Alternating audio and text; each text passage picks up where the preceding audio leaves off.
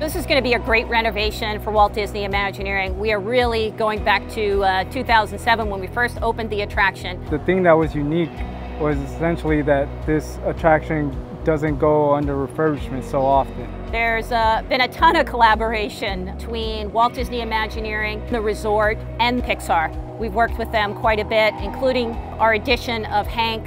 Hank is our curmudgeonly but lovable septopus over here. He's positioned here on the rock in a rather inconvenient position for him because he's within earshot of a group of seagulls on the other end of the attraction that are saying, mine, mine, mine, and really kind of driving him nuts. So you can see he's casting quite a bit of side eye over in that direction at those seagulls because he would like them to just be quiet and give him a chance to relax and enjoy himself.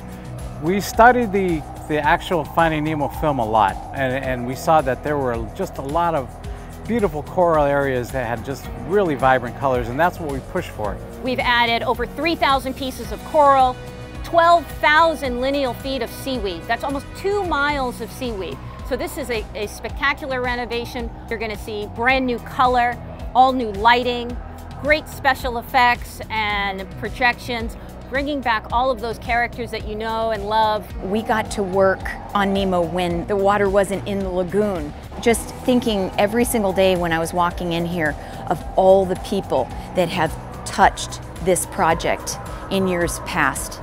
And that's very special to me. Walt Disney was here when this attraction opened, so it has a lot of Walt Disney Imagineering legacy. I think the thing that I'm looking forward to the most when the attraction opens to guests again is the guests coming out of the submarine and smiling.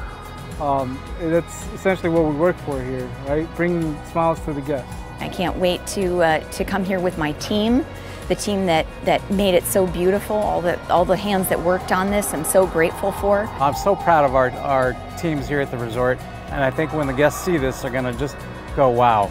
This is a special attraction, I think, to our fans due to the nostalgia of it, and we're here to bring it back bigger, brighter, and better than ever.